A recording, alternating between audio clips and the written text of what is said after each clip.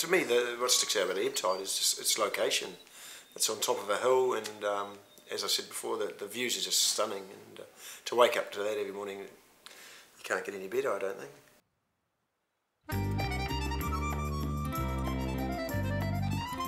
Yeah, beautiful garden. Beautiful gardens.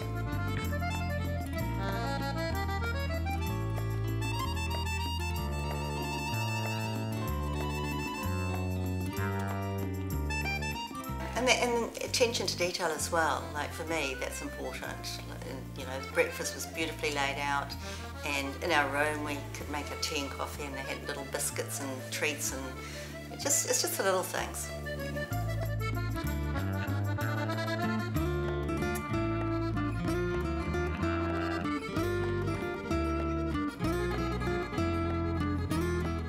We've stayed in hotels and motels, but it was really nice to have a bed and breakfast stay. It was a different thing.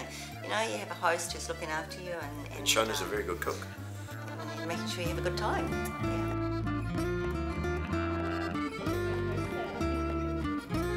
Yeah, it's a different experience. It's a lot more personal, isn't it? It is. Rather it's more than just personal. a hotel room and that.